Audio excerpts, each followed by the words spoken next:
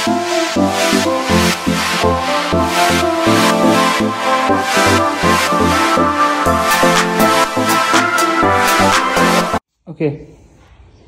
in today's video we are going to show you how to remove and repair a Golf Mark 6 or Jetta 6 door lock. This is a Jetta Mark 6. First things first, you're going to have to open your door pad. The easiest way to go about this, just grab a flat head screwdriver, push it into the trim here, be careful not to scratch it, and unclip it. There's 3 clips, so be very careful, and just slides out. Okay, up in this corner there should be a T30 Torx bolt, which I've already removed for the purposes of this video. Your next step is to go to your window switches. It's going to be on pretty tight. You just have to pry it up from the bottom, up in the center and the front, and this should just come right out. Then you should just unplug the wire over here, which is done by pushing this orange clip back, and it should just snap out. And there you have it, that's out.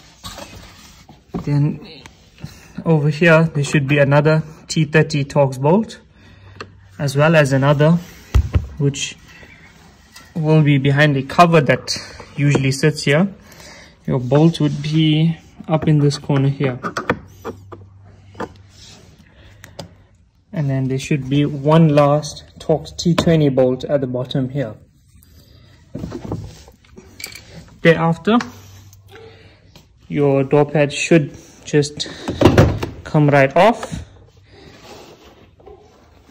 and be careful, hold it a bit, and there are a few wires which you can just unhitch at the back. That's one. There should be a second one over here.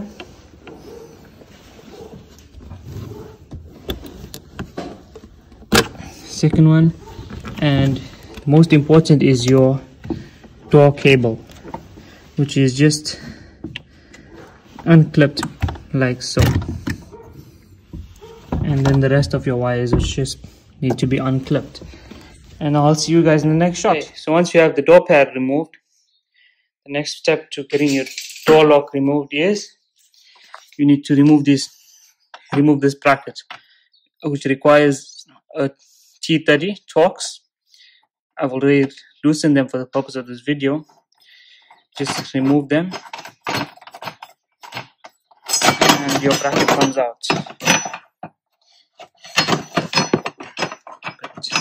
Difficult to film this one-handed.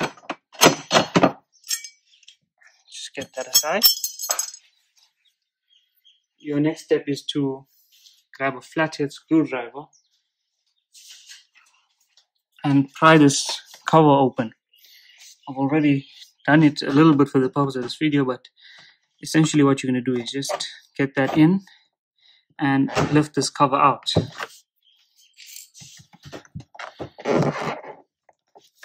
It's a bit of a difficult cover to remove, but it does come out. Once you have it out, just push this rubber grommet in, and the cover should be out. Your door lock is inside here. It's very hard to get this on camera.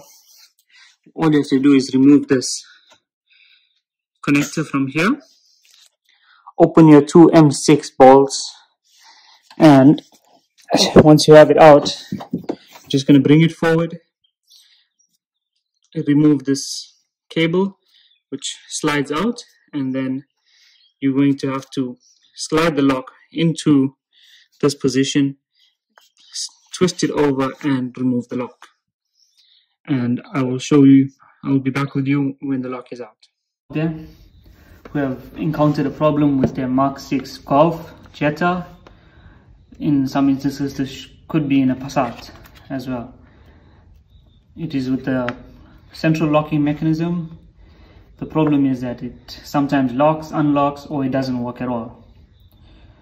The first thing you need to do, this is not a commonly serviceable unit, but we will show you in today's video how to rectify it and fix it. Okay, so what you're going to start by doing is, there should be a small pin here.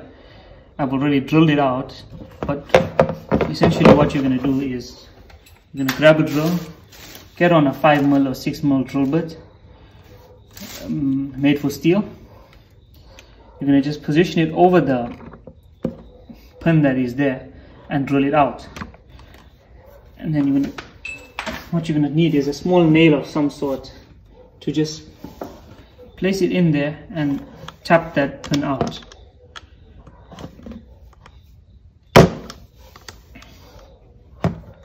It is in there a bit hard, so you'll just have to use a little bit of force, and that's it. We have the pin out. This is what it looks like. It's a small pin that they smash at the end to create a seal. Then your next step will be to grab yourself a flat screwdriver. You're going to lift up on this edge to get this clip out.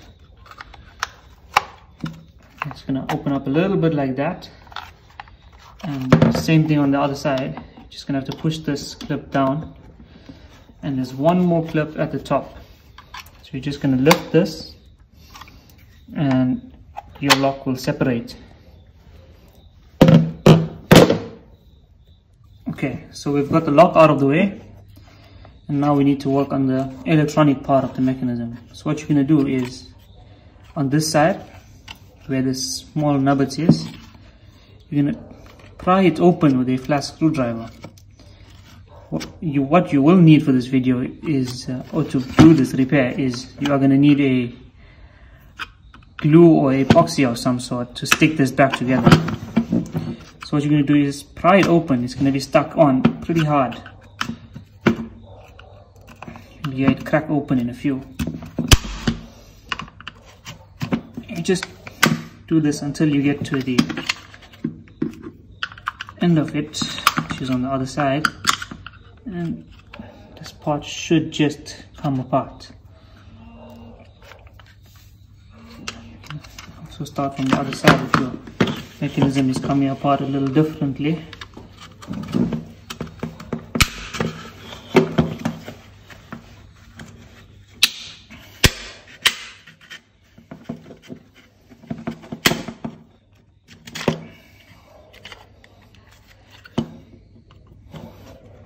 And here we have it. The cover is now off. Just be careful because there are a lot of springs and motors in there. I will show you at the end of the video how to put everything back together, because usually what happens is all these springs come out and we have a little bit of an issue trying to get them back together.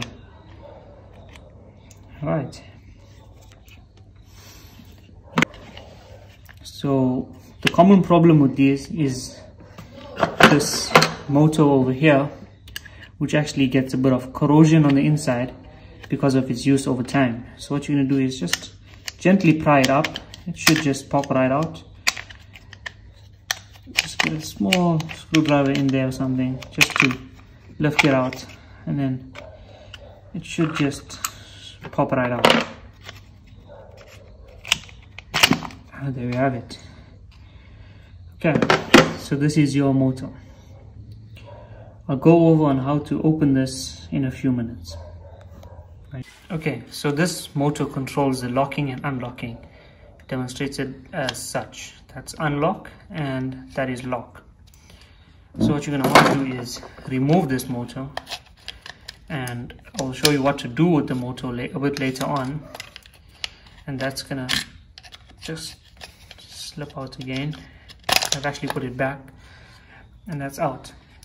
And one thing you want to note when you're putting this back together is that there's a slight pin at the end of this motor. When it's going back in, you're going to have to push it into that gap and then set it down with your pinholes facing up. It's going to go in a bit, something like, it's a bit difficult, so do take caution. And then just remove it, and I'll get back to you on how to open this in the next shot. Okay, so once you have it like this, you're gonna have to take out this electronics board from here. What you're gonna do for that is just at the bottom here, similar to how we've taken out the cover from the actual case, you're just gonna pry it a little bit and it should just come right out. It is in there a bit hard, so there you go, it's out. Okay, so now that you have the motor out, what you're going to want to do is you're going to need to open it up using a flathead screwdriver. What you're going to have to do is take this flathead screwdriver, push it into these tiny slots. You need a very tiny screwdriver, by the way. You're going to push it down into the slots, and there's a small pin in there. Okay, let me just show you that. You can see those tiny little pins just in this gap. You're going to have to push the screwdriver in and get it lift on those pins. And once you have it open, it's going to be something like this for getting it apart. You just have to lift it out on one side and just pry it open. It is a bit difficult. It takes a bit of time, so please be patient when doing it. And then it opens up slowly. It takes a bit of time. So, and it should open up like so. And then once you have it out, this should just unclip from here. And it should just pop right out. That's it. Now the issue with these motors that causes the unlocking and locking problem is the corrosion on this slip ring commutator. So what I go ahead and do is use a bit of electronic spray. Should be different depending on which country you're from. I just give it a few sprays to get that carbon buildup out of there. Please use electronic spray only, as anything else could damage this motor. You can also use rubbing alcohol. Once that dries up, you're going to need a piece of sandpaper, and you're going to have to sandpaper these points. I'll demonstrate that in the next shot. Okay, so the next step is to sandpaper it. I'm using a bit of 1000 grit water paper without any water.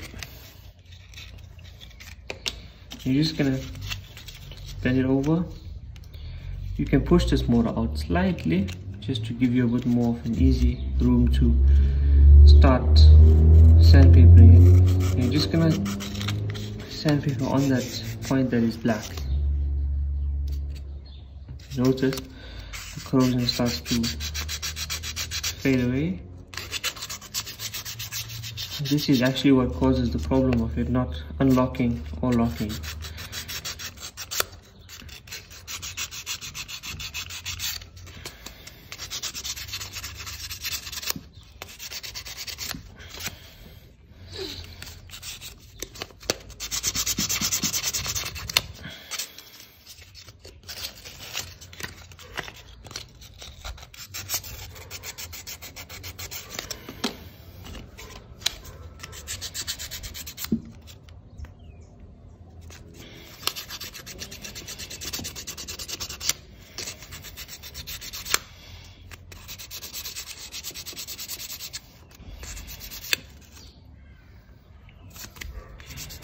Okay, and that should be good enough.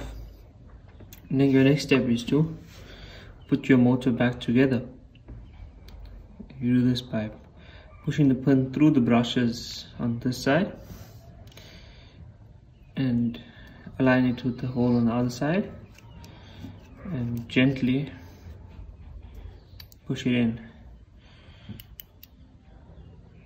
And it should just pop into place. There you have it. That's the motor part of the central locking repair. I'll get into how to put this all back together in the next shot.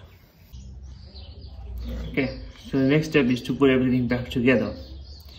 So first step is to take your motor, position it to that slot I spoke about earlier in the video. You're just going to position it into that slot and it'll snap down into place. And that's on mostly secure. Next step is to grab your electronics board and position it so that the prongs on the board are in line with the motors.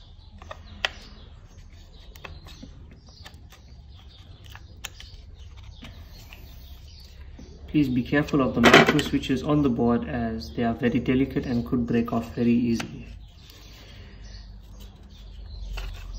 Once your electronics board is into place, you need to grab your manual locking and unlocking mechanism, and this just goes into place like so. It stays on quite loose, so don't be alarmed. Your next step is to grab your manual locking. It's another part of your manual locking mechanism, and this slides in over here. Make sure your spring is going as such over the two sides so that it has its returning capabilities. I'll get on to how to put this on a bit later. For now, I'm going to show you how to put these two springs on. This first spring, they are a bit of high tension, so really be careful when you put them on. This just slides into a slot on the electronics part, and you probably just have to squish it together and seat it down into the hole onto the locking mechanism, like such. And then your next spring, easiest way to get it on is to push it into its place, then lift, give it a slight lift, and you're going to just push it in to its slot over here, a flathead screwdriver. It's also under tension, so please be careful not to lose this spring. I think it's better done with your fingers.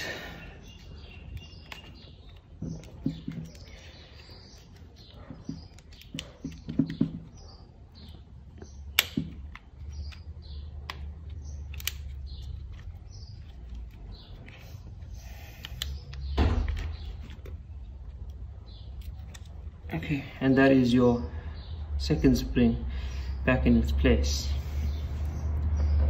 Next thing is to align your manual locking part onto its system as such. This just manually controls the locking and unlocking with your key fob. Your next step is to put your cover back on, and it is advised to just put it on, grab your pin. You are going to need another one. Please make sure you have another one of these or a screw that will fit through before you start this process. What I suggest you do is you glue it back together after testing that the locking mechanism is working. I will demonstrate me doing that in a few minutes.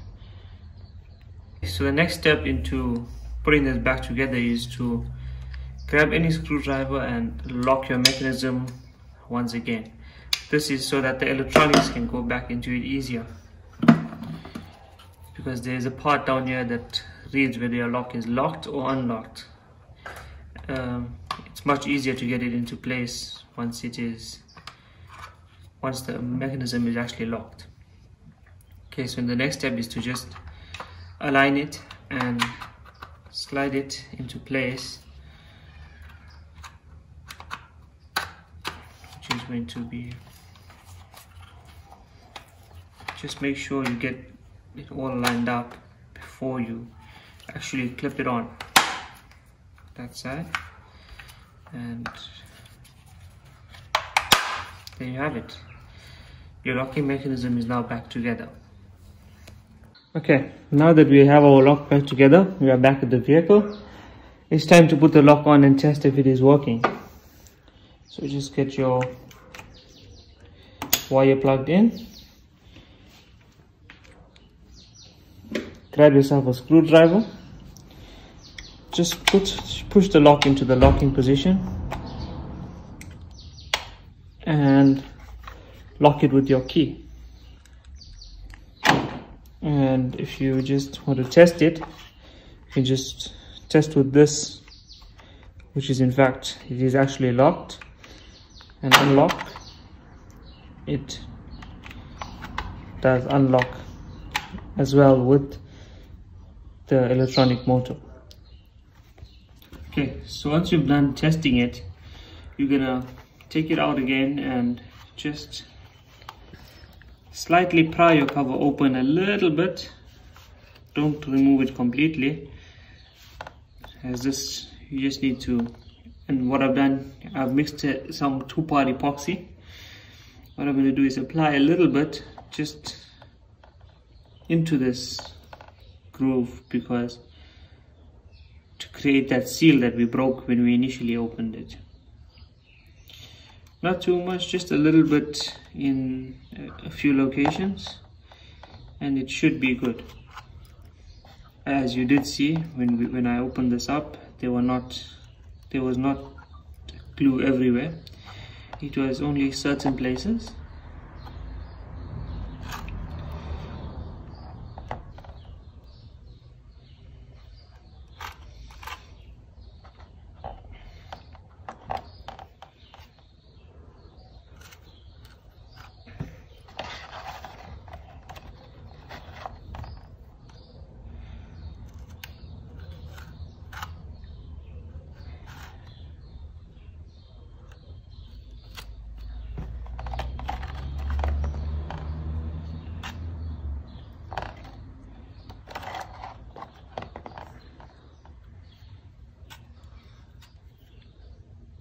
Okay, and once you've done putting your epoxy, just close it back down and secure it and let it dry for about 15 to 20 minutes.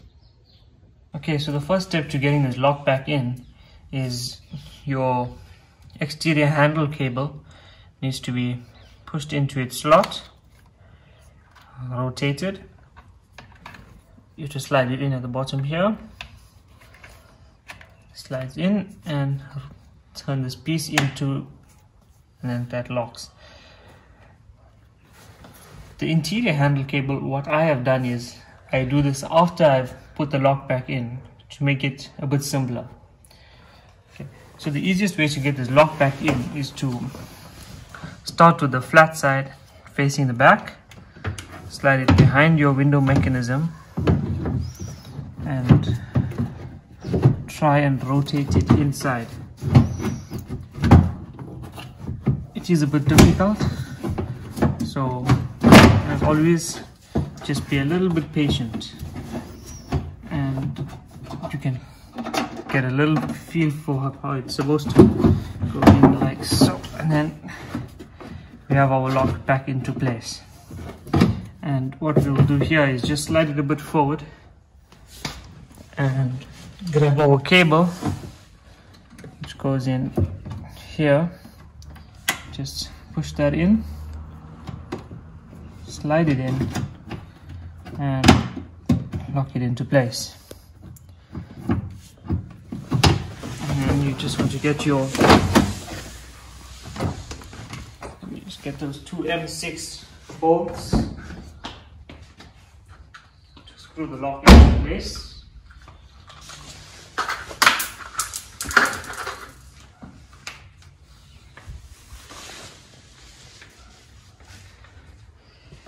The 2 M6 bolts. So you can just line up your lock and get your bolts in.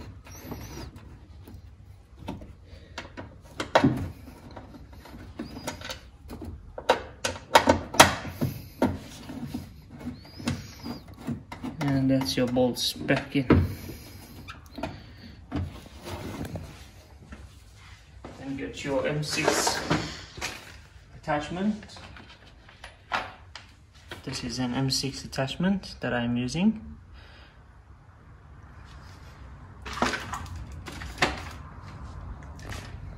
Okay, you need to get your M6 attachment and tighten these bolts down.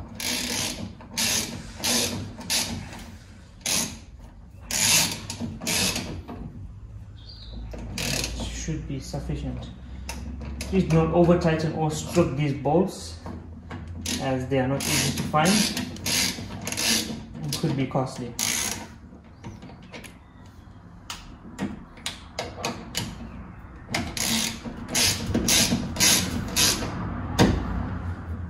And that's it. That's your lock back into place. Okay, so your next step is to put in your lock. Easiest way to get by doing this is to have this T20 screw removed.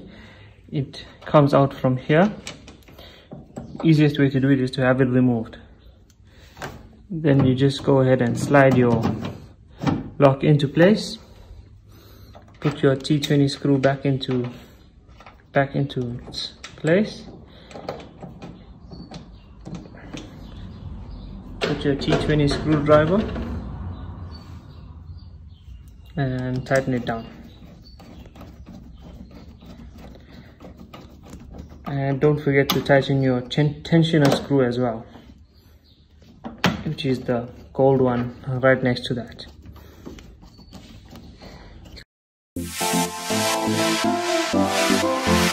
Finish repairing our VW Mark 6 Jetta door lock.